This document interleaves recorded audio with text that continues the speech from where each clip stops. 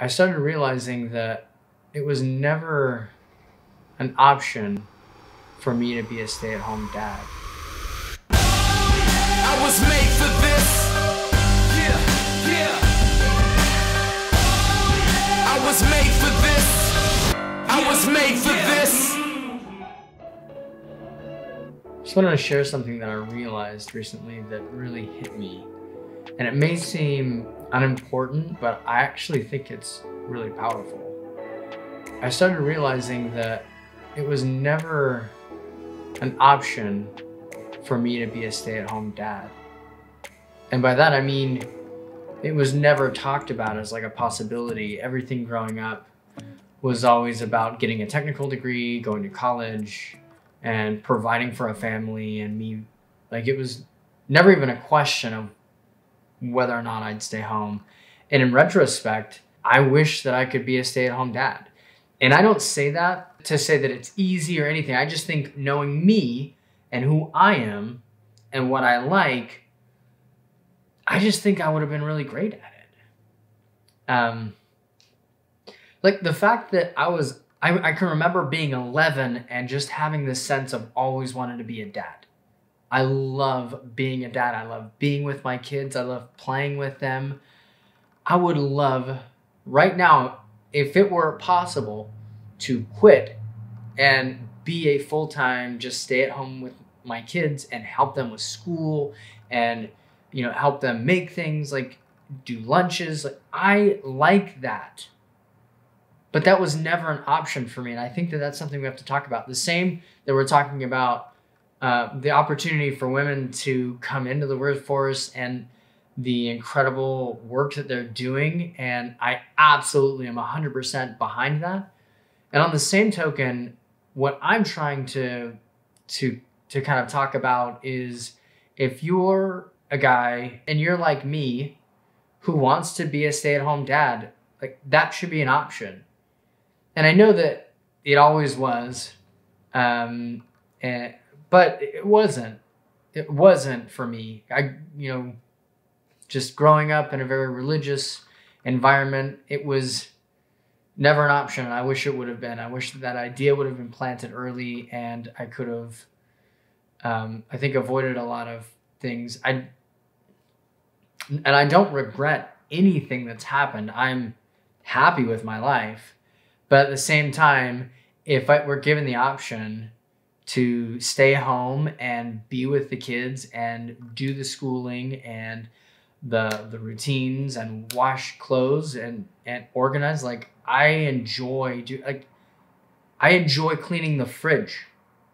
Like, it's weird. It's weird. I enjoy cleaning the bathroom.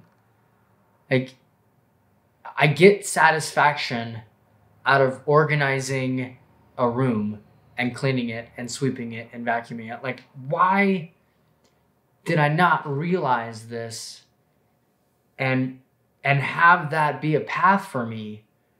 That's not to say I shouldn't have gotten a degree or I shouldn't have pursued these things. I would still want to continue to do my creative outlet, but I just think I would have been really good. I think I am. I think I am a good dad. I love it. I just wish that I would have taken on more of that role. I would have created more of it, even more than I did, because I just think it's naturally what I'm inclined to do, what I love. And I want to speak about it because I want other people to feel empowered to look for partners that allow them the opportunity to maybe not be the one who's bringing in the money. Maybe find someone who wants to be that main provider, or, have a situation where you're both providing. I think that's the realistic. I think that's the healthier way, is that it's not all or nothing, but having more of this balance in between and figuring out, again, going back to like figuring out the life that works for both of you. I see like a lot of dads being stay-at-home dads out of necessity. And I want other people to feel like it is a choice. Because that's what I wish I would have had at 18. I wish that would have been a choice for me of, yeah, if we were in a situation talking to my partner and being like, hey, I'm going to be the one that stays home, and figuring out. And then if that didn't work with that partner, then, it needs to be a situation that works, for both. I don't know, I just find it interesting that it was never an option for me. And it's still not. If I were to say I want to quit and be a stay-at-home dad, there's like this weird idea that it's not manly. It's not manly to be nurturing. It's not manly to want to be the one that raises the kids. Like, if you want to be a man, you need to be the one that's trying to bring home, the money or providing for the family. Like, that's your role. Like, here's the thing. Like, I played that role and I'm not bad at my role. But when I open my thinking and look at this other option, I think that's when I'm really in my element. I do. I absolutely do. Here's the other thing, though, that's important to recognize is that I knew this about myself, that I want to be really involved.